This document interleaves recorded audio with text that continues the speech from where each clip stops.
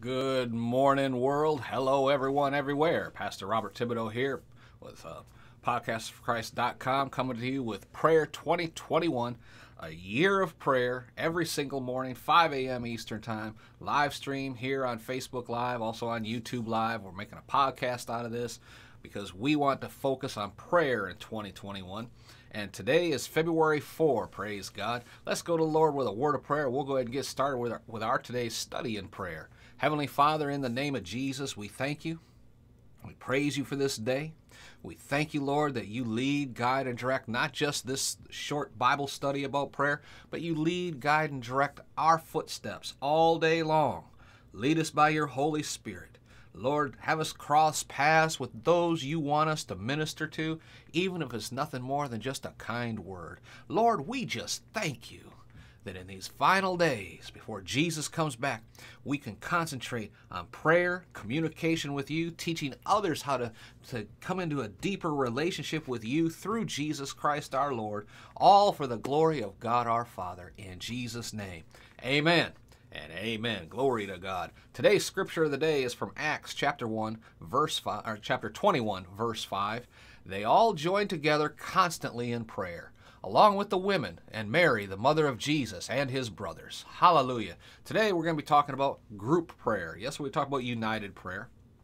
Today we're talking about group prayer. You know, when I first started to attend basically full gospel services, I wasn't used to the idea of everyone in the building praying out loud, some in other tongues, some in English, all praying at the same time for about 5 minutes or more. That just seemed weird to me. Right? I was brought up in a Lutheran church by my grandparents, and that just did not seem like, well, that's not how we were taught to pray, right?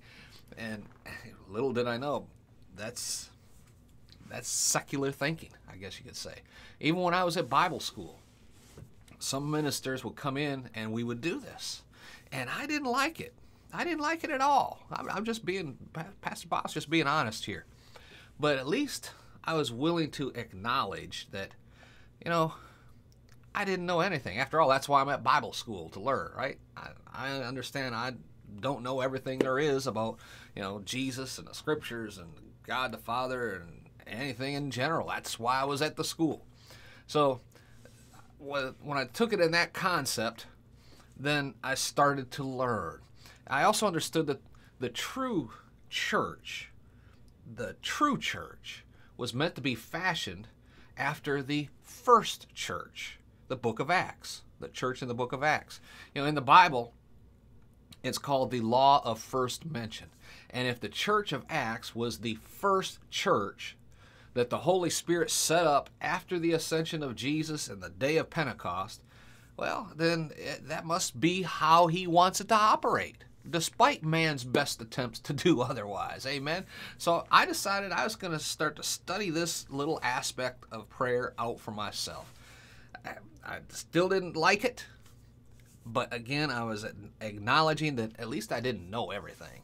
And if I was going to be participating in church service, I want to make sure it's a real church service and not some fake thing that man has put together with religious rites and rituals and all this stuff. I wanted to worship God. Praise God. So I decided to study it out for myself. When I did, I found this verse, the one we just studied, along with other ones like it, Acts 2, chapter 1, Acts 4:24, Acts 16:25, and many other. I mean, I just keep going on and on. And that showed me there was really power in the unity of prayer like what we're talking about. Praise God. I was starting to dip my toe into the pool. I was onto something here. And these scriptures referred to, basically in this quote, they lifted their voices. They lifted their voices. Plural, plural. This was not one man crying out loud and everybody else just praying there, amen, being silent while one person's praying. Now, don't get me wrong. I love my one-on-one time with the Lord in my prayer time. I mean, there is no closer intimacy that you can get to with God the Father than doing that. And you know, I tend to receive wisdom and inspiration on matters that I lift to him in prayer in my private time. I mean, that's just my communication with him. It's like, walking in and say, getting a cup of coffee and say, Dad, can I talk to you for a minute? And you lay out and the wisdom you receive in situations like that, and that intimate one-on-one time, it's priceless. And you can't just give up on that. But there are times when we need to be united in prayer and everyone, quote unquote, lifting their voices in one accord. Amen. Another example is when Paul and Silas were praying while in prison. This scripture also references that they were praying out loud together at the same time. Amen. Oh, praise God. Don't shut me down when I'm preaching good. Hallelujah. So what happened when they did that? An earthquake hit that place and opened every single door in that prison. But nobody ran away. That was unheard of back then and today. Bless God, right? But what else happened? The jailer's entire family was saved that night. And don't you know the reason that none of those prisoners escaped? Because all of them were born again too. Praise God. They didn't want to leave that prison because for the first time in their lives, or at least in a very long time, they were truly set free. Glory to God. They didn't want to escape that freedom. And further proof of that, Paul wrote a letter to the church of Philippians. This is the church in Philippi. This is where that church was at. This was the church the jailer founded with prison inmates. Glory to God. That's the church at Philippi. What else happened? I could go on and on, but I'll get more into that aspect that just came to my mind tomorrow. But I want to zero in on one more thing as an example of the power of united prayer, out loud, in front of everyone, and how God responds. The Bible says an earthquake occurred that resulted in the open doors to the prison, right? Okay. Did you ever notice there is no record in the Bible of an earthquake shaking anything else that night except the prison? Right where Paul and Silas were praying. How's that for answered prayer? Nobody except those who were praying received that kind of answer to their prayers.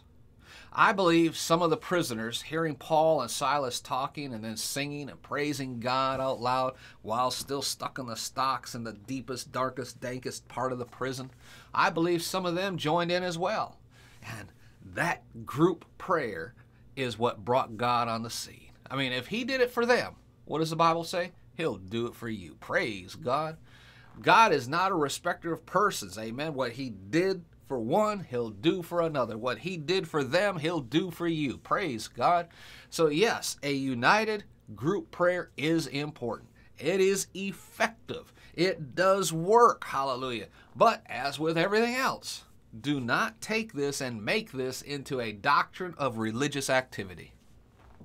Don't just say, well, okay, this is the time in the prayer service or this is the time in our church service today where we're just going to take 5 minutes and let everybody praise God for 5 minutes out loud. Come on, just start praying. No, that's a planned ritual. And, I mean, I'm not saying God doesn't honor that, but folks, your church building's not going to shake.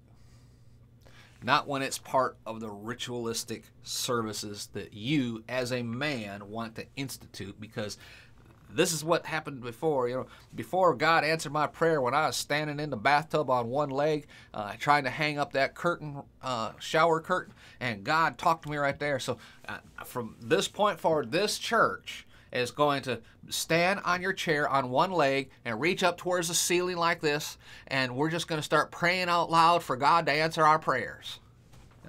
No, 1,000 times no.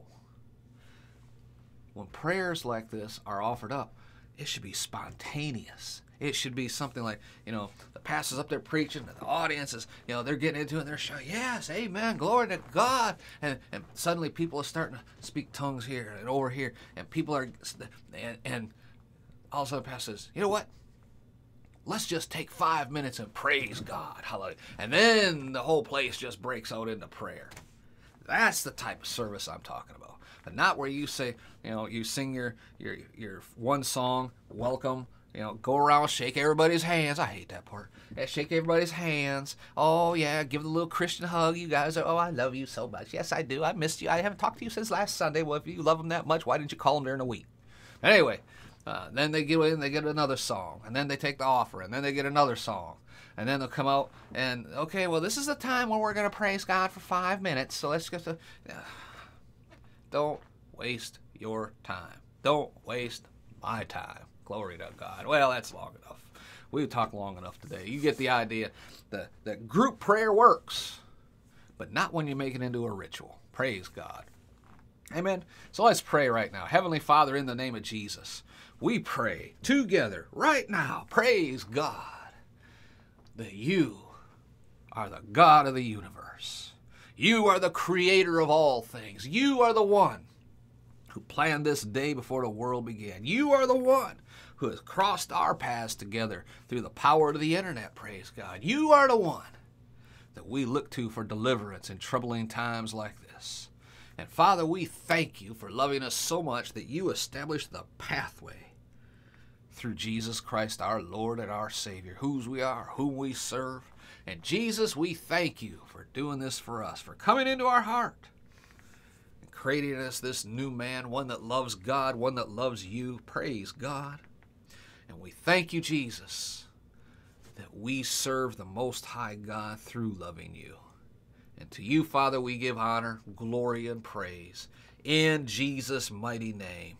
Amen and amen. Glory to God. Do me a favor. Leave a comment down below. And I'd ask you, please, go over to iTunes.com. Look up Prayer 2021. Leave us a comment. Leave us a review. Leave us a 5-star rating. This is what helps us grow and be identified on the search engines and just impact more people with the Word of God each and every day in 2021 as we come to you live through the power of the internet, on Facebook Live, on YouTube Live, on the podcast. We just want to reach more people, teaching them how to come to the Father in a deeper relationship through prayer. Praise God. Now, be sure to visit our website, podcastsforchrist.com. Download our free resource right there, How to Start a Christian Podcast. Hallelujah. It's free, and it'll bless you immensely. If you have a podcast or you're thinking of starting a podcast, this resource guide will help you to do so, to grow it, possibly to monetize it. It's a great resource, and we are blessed to be able to bring you this program because of podcaststhroughchrist.com. All right, folks, till next time, this is Pastor Bob Tibbetts to remind you from 1 Thessalonians chapter 5, verse 17 in the Living Bible, our base scripture for the entire year. Always keep on praying. Be blessed in all that you do.